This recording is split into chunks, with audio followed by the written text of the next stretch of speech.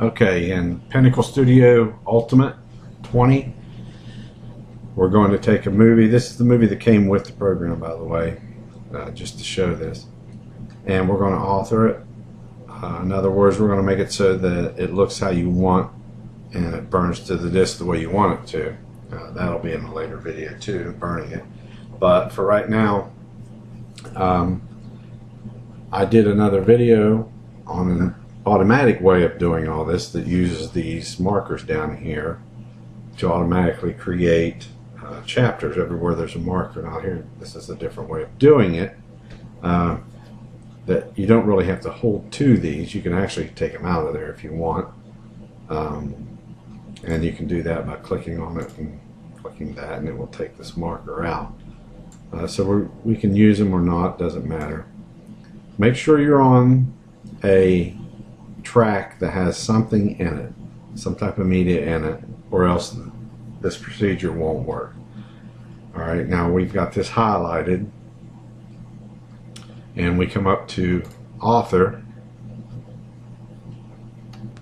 and that puts in a menu list track. Alright, and if you go to navigation, disc menus, you're going to see all the disc menus pop up here. Now they're grouped, I believe, into like sports, holidays, celebrations, that kind of thing. There's for children, anniversaries, so they've kind of got them organized for you, which is nice.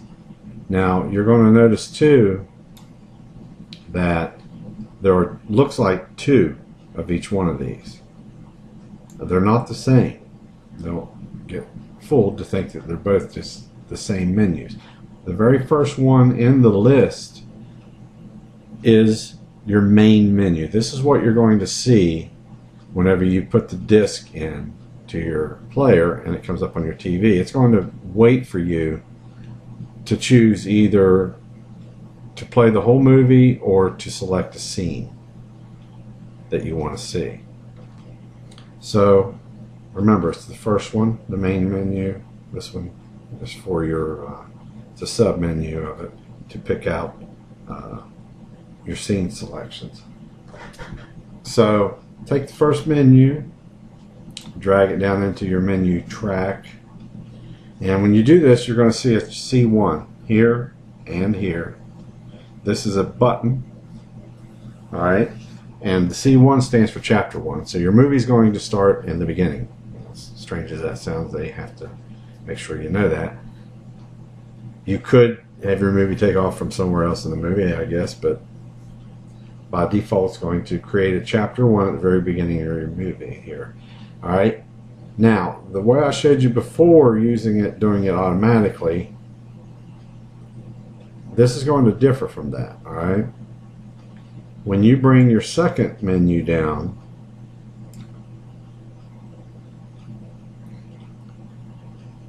here are your buttons. Okay, there's 4 of them here. They're not linked to anything yet. Alright, you have your previous, main, and next. Now these buttons are here for chapters, alright, but they're not linked to any certain place in the movie yet. Now, if you want your movie to start out at the very beginning for chapter 1, this is chapter 1 here. If you grab this, hold down your left mouse button and drag it to the C1 here, it's going to link this now to chapter 1. Okay?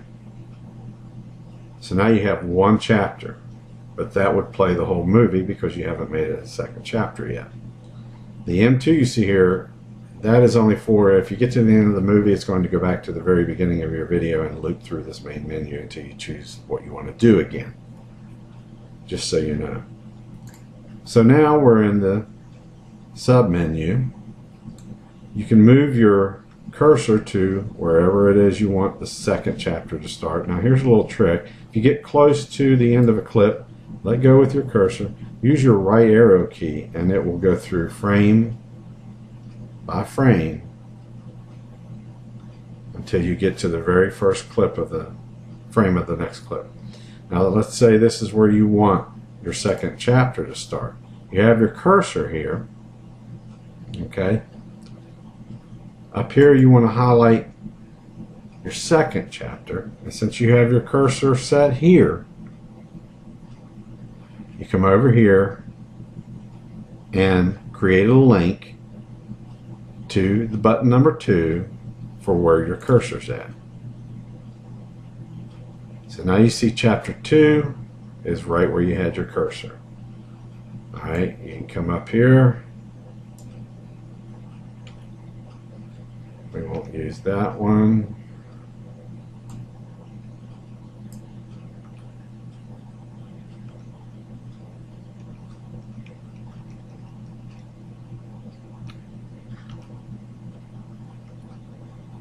Alright, just trying to find a decent clip here. Alright, let's say you want your third chapter to go to there. Now, always make sure you go back into your sub menu. And now your third chapter's here. Now, there's a couple other buttons here, and the ones you see that show the broken, this is to remove a link. In the same, with any of these buttons, you'll see that there's usually a button to get rid of them, like the marker button with the slash through it. But this button here, insert link, this is similar to this, but let's say you want to keep this marker space here. You want this to be one chapter and another chapter. But you get here and you decide, okay, I actually want this to be chapter 2, not 3. But I do want this to be a cutoff for the chapter. When you're back here, you've already got chapter 2 made. Okay? So it thinks chapter 2 stopping, or starting right here. Chapter 1 stopping. If you get to here and you say, well, wait a minute, I want this to be chapter 2 and this to be chapter 3. You can leave this here. Now you're highlighting chapter 2. Normally, if you would go through here, you would do this as chapter 3 and 4 and so on. But like I said, if you want to switch these two, if you're wondering what this button does, leave it on chapter 2. And if you insert a link here now, you see that turn to chapter 2 and replace this one with chapter 3. So now the order is going to go in as 1, 2, 3.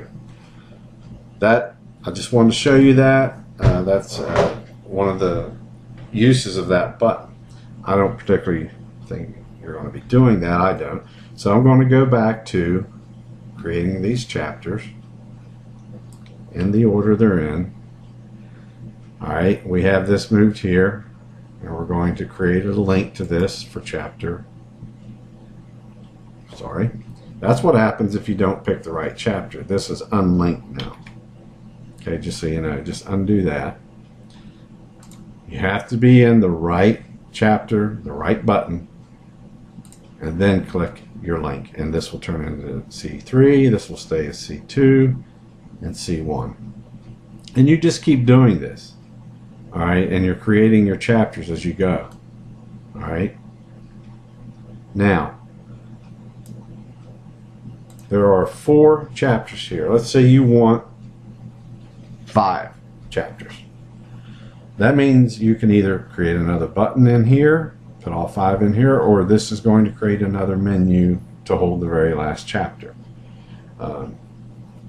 What you can do, if you want more than 1 button in here, or 4 buttons, or you want 1, 6, it doesn't matter. When you're in your sub menu, if you click edit,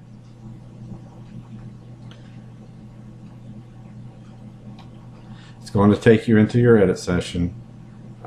You can actually resize all of these. If you click on one of them, hold control, click on all, and then as you resize, it resizes all of them to the same size. Okay? So let's say you want to do this to make room for your 5th chapter. You can click in any of these, right click and copy layer, come back out here somewhere, right click and paste the layer. That's going to paste it right back over top of the one you just copied. But once it does, you can drag it off, and this can be your 5th chapter. Okay, now it's going to say 1 on it. Don't pay any mind to that. Click OK. This is how you put another extra button inside of your menu. So there it is. Now you have 5 buttons, okay? So now we can move this forward and do chapter 4. We'll do it. Now make sure you're in the right chapter. This is 4. Create a link here. It's going to be chapter 4, C4. And you want to go into make it. This is for chapter 5. Make sure you're in this very last one. Create a link for it.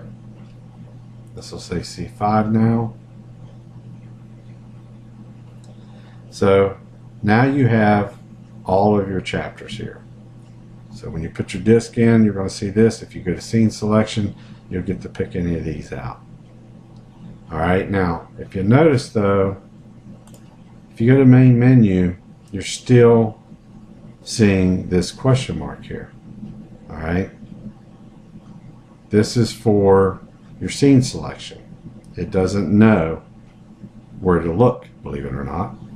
So you have to tell it to link to your menu here. Once you do that and it links to here, it's going to link all these buttons together. Alright, so you click the drop down and say link this button to the menu, and if you have more than one menu, it'll say menu 2, 3, 4, or whatever. But pick your first menu, which is menu 2. It'll do its little thing here, and when it's done, you see it says menu 2. That's linked to that.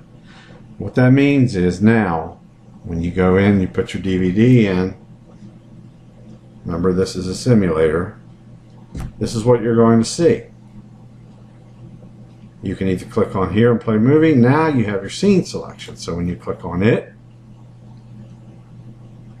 and this is within your DVD player, now you have all your chapters. So when you click on one, it takes you to that chapter and plays it. You return back to your scenes, and you can either start at the beginning, pick the very last chapter. If you want to go back to your main menu and just play the whole movie, you go back to main and click here. And that is how you create menus for your movies.